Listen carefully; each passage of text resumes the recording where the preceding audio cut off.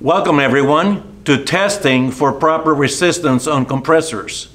In this video, we're going to discuss checking the resistance across the windings of the compressor. We will be checking for short to ground.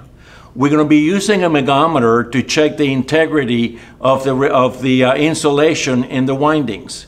And we will also look at the temperature, how temperature plays an important role in diagnosis. So Scott, if you would, go ahead and show them how to do a resistance test on the compressor. Okay. By the way, this is a three-phase compressor, so we check resistance like we would on a three-phase motor.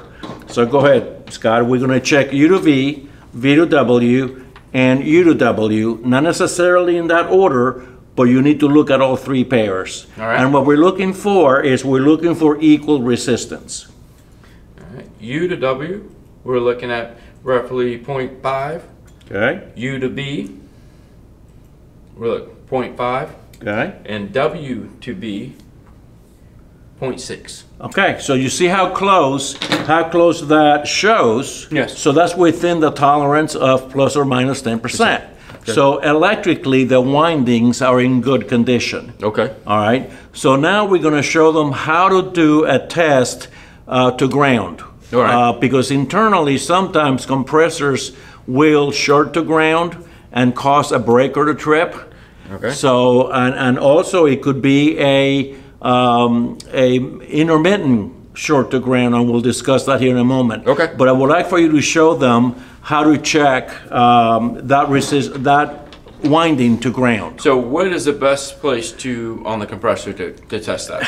A lot of times, if the copper piping is insulated, a lot of that insulation through time can get crusted onto the copper, and it's really hard to clean. Okay. So I've taken a file or something sharp and scratched the paint off the shell, All right.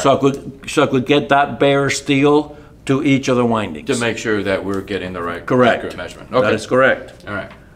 So we're going to go, but since we've got a clear copper, we're going to go from each terminal to the ground. copper. Yep. Yep. Okay, cool.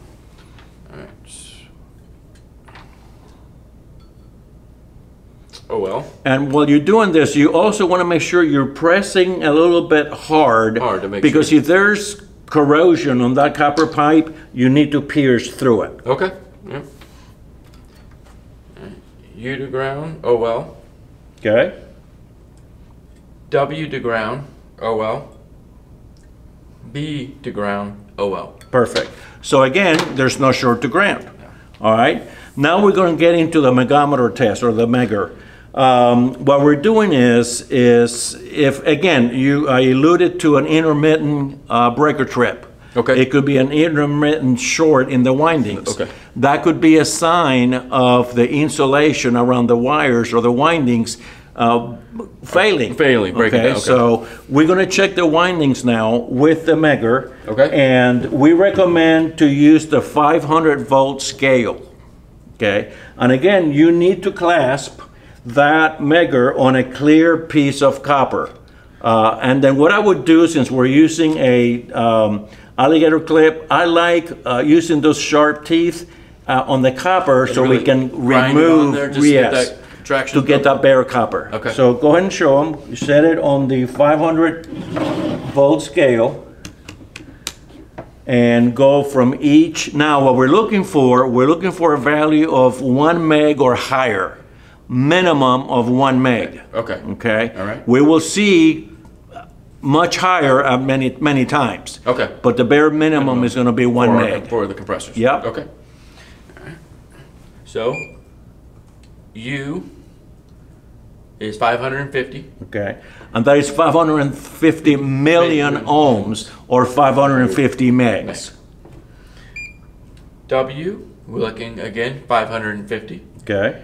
And then B, 550. So the integrity of the windings checked okay. Now one thing that we need to be aware of in cold climates, when you're running a service call and it's very cold outside, you may have liquid refrigerant in the crankcase at the bottom of the compressor. Would that cause a false reading sometimes? Well, it can, Okay. because the liquid refrigerant can be conductive through the windings.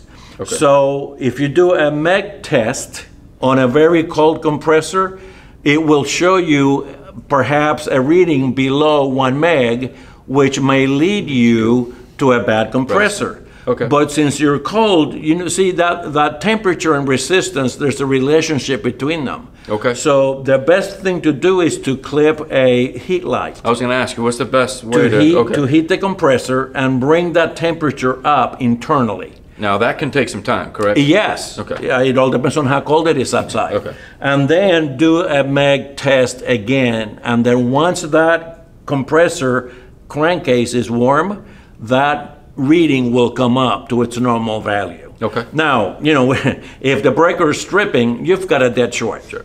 So, right. Yes. But we're looking mainly for intermittent trips. That's a sign of that insulation integrity failing. So, okay. So that's good. That's all we have to show about testing the compressors. So thank you for watching, and we'll see you in the next video. Thank you.